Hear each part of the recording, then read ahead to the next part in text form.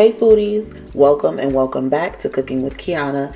In today's recipe, I'm going to be showing you guys how to make this amazing holiday honey ham. This pineapple brown sugar honey ham is super simple to make. That ham is going to be nice and tender and moist. Be ready to impress the whole family on Thanksgiving with this holiday ham recipe. But before I begin, don't forget to subscribe to my channel if you're new here. Leave a like if you enjoyed the recipe. Now let's get started.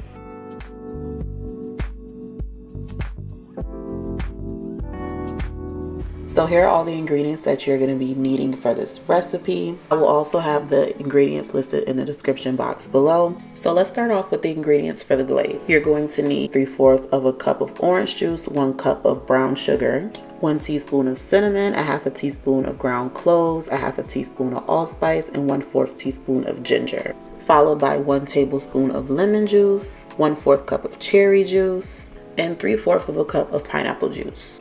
Then you're going to need another cup of brown sugar, 1/2 teaspoon of allspice, and 1/2 teaspoon of ground cloves, and 1 teaspoon of black pepper, and just a tablespoon of yellow mustard. And we're just going to be packing this onto our ham. It's going to give our ham additional flavor, and the ham is going to be nice and caramelized. Okay, so this is the ham that I'm going to be using today.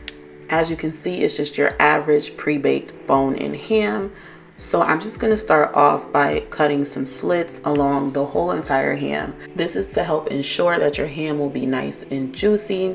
What's going to happen is once I pour in that glaze, all that glaze is going to seep down into the ham while it bakes. Now when you're scoring your ham, you want to make sure you go in deep enough but not too deep. Okay, you want to at least make sure you go in about 1 inch.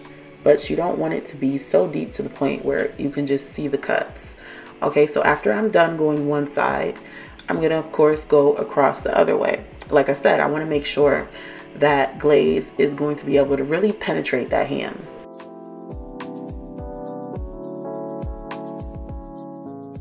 So now I'm going to add in about 1 to 2 tablespoons of mustard. You don't need a lot of mustard, you just need enough to fully coat your ham. Now this mustard is going to act like a binding agent. That's going to help everything stick together. So don't worry about the mustard, you're not going to taste it. So now take your allspice, ground cloves, and black pepper. Go ahead and add that to your cup of brown sugar. And just stir that all together until that is well combined. Now go ahead and pack that brown sugar into your ham until your ham is fully coated and all you see is the brown sugar. So you want to make sure you use all of the brown sugar. When you are done, it should look a little bit something like this. Now you're going to put some foil on this, pop this in the fridge for at least 3 hours. Alright, now once that is done marinating in the refrigerator, you're going to go ahead and take your slices of pineapple from your pineapple juice and go ahead and add that onto your ham. And you're going to add on your cherries and make sure you stick that in with a toothpick so it does not fall. So now that we are done preparing our ham, let's move on to our pineapple brown sugar honey glaze. So go ahead and heat up 1/2 stick of butter on medium heat. Let that melt. Then you're going to go ahead and add in your cup of brown sugar. Give that a good stir until that fully dissolves. At this point, you can go ahead and add in a tablespoon of cornstarch if you want your sauce to be thicker. Now I'm going to go ahead and add in 1/2 cup of honey. And then we're just going to go ahead and add in our spices of cinnamon, ginger, allspice, and ground cloves. Go ahead and stir everything until it is well mixed. Now you're going to go in with your orange juice, your pineapple juice, and your cherry juice. Remember, correct measurements will be listed in the description box below. Then lastly, you're going to add in a tablespoon of fresh lemon juice. Go ahead and stir that together. Let that sauce thicken a little bit. Don't worry if it's not completely thickened. It is going to thicken in the oven.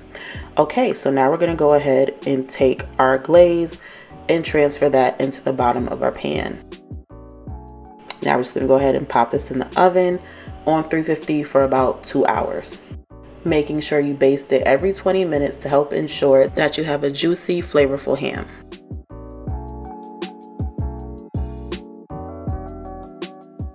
I hope you guys enjoyed this easy holiday ham recipe.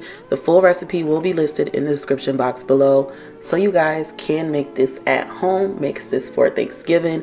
I'm telling you, your whole family will be amazed. If you guys enjoyed this recipe, go ahead and give me a thumbs up and leave me a comment below letting me know what you think of the recipe. And if you tried it, let me know how it came out. Thanks for watching, and I will see you all in the next video.